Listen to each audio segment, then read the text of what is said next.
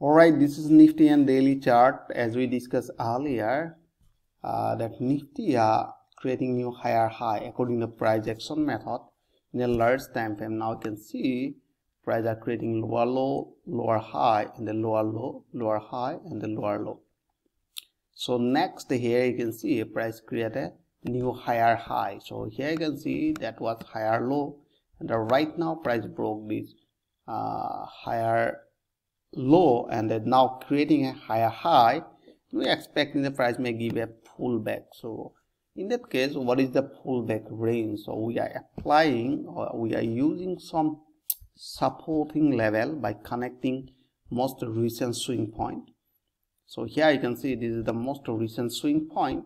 So we need most toughest point. So here price hit, act as a support, price again hit and reverse back, act as a resistance somewhere there. So both sides as a support and resistance, they are rejecting this point. So that is why this level is most important.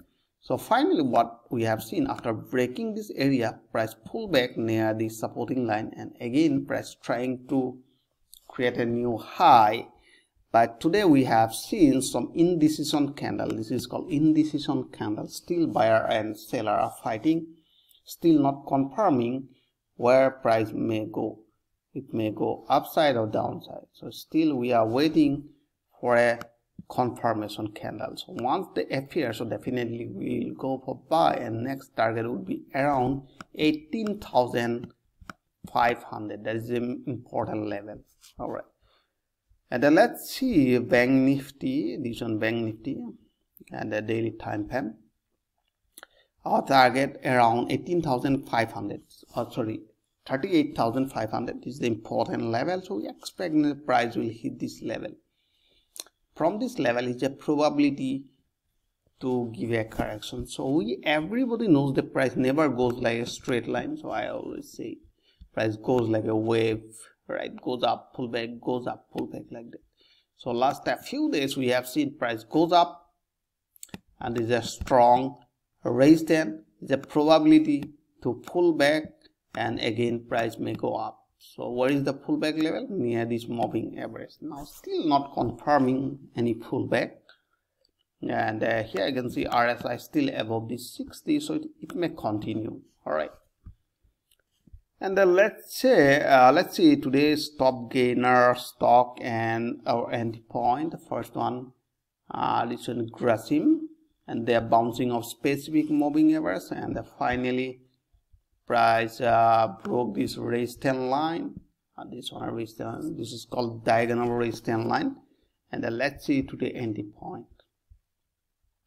So basically we are looking for buy when price in a large time frame, they are bouncing off specific moving averages or specific level that may be support. And after that, within a 15-minute time frame, we need a buy confirmation. Now here you can see buy confirmation are forming here. All right. So price are clear uptrend.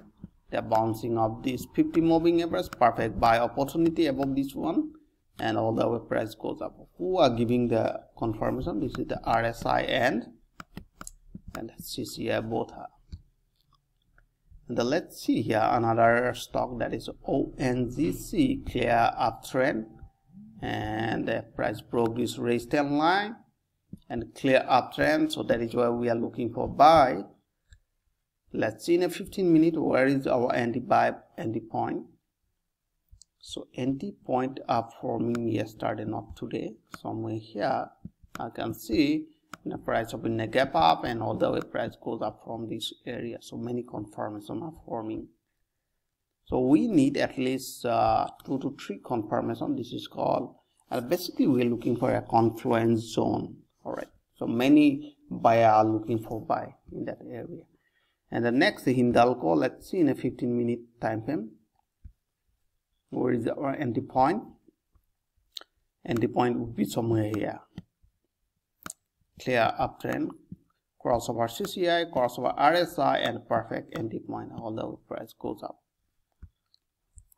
And then now next one and the last one, let's check it. Last one is HDFC Life, large time frame, like daily time frame, which is running a downtrend, and in that case we are looking for a divergence. There are no divergence pattern are forming. So let me show you.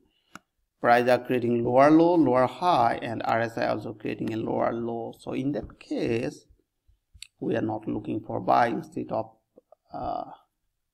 top gainer. So somewhere here we have seen some buy opportunity, but we are not interested to take any position. All right, so I hope you enjoyed this video. If you like this video, please like and subscribe, and thanks for watching.